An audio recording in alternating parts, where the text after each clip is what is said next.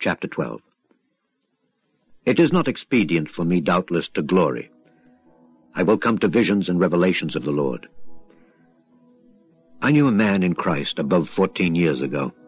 Whether in the body I cannot tell, or whether out of the body I cannot tell, God knoweth. Such an one caught up to the third heaven.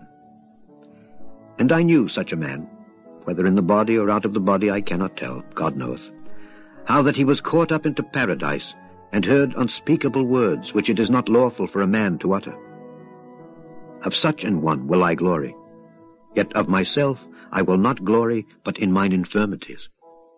For though I would desire to glory, I shall not be a fool, for I will say the truth. But now I forbear, lest any man should think of me above that which he seeth me to be, or that he heareth of me. And lest I should be exalted above measure through the abundance of the revelations, there was given to me a thorn in the flesh, the messenger of Satan, to buffet me, lest I should be exalted above measure. For this thing I besought the Lord thrice, that it might depart from me.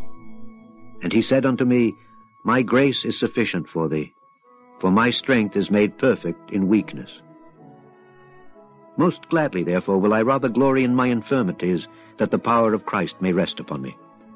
Therefore I take pleasure in infirmities, in reproaches, in necessities, in persecutions, in distresses, for Christ's sake. For when I am weak, then am I strong. I am become a fool in glorying. Ye have compelled me. For I ought to have been commended of you. For in nothing am I behind the very chiefest apostles, though I be nothing. Truly, the signs of an apostle were wrought among you in all patience, in signs and wonders and mighty deeds.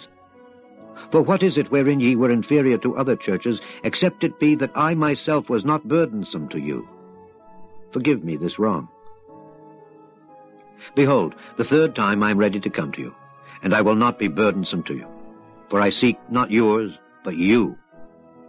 For the children ought not to lay up for the parents, but the parents for the children. And I will very gladly spend and be spent for you. Though the more abundantly I love you, the less I be loved. But be it so. I did not burden you. Nevertheless, being crafty, I caught you with guile. Did I make a gain of you by any of them whom I sent unto you?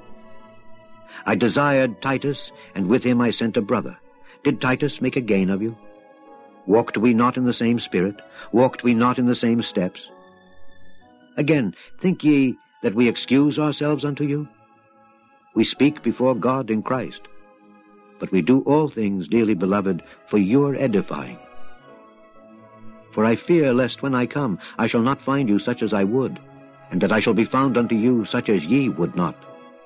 Lest there be debates, envyings, wraths, strifes, backbitings, whisperings, swellings, tumults, and lest when I come again my God will humble me among you, and that I shall bewail many which have sinned already, and have not repented of the uncleanness and fornication and lasciviousness which they have committed.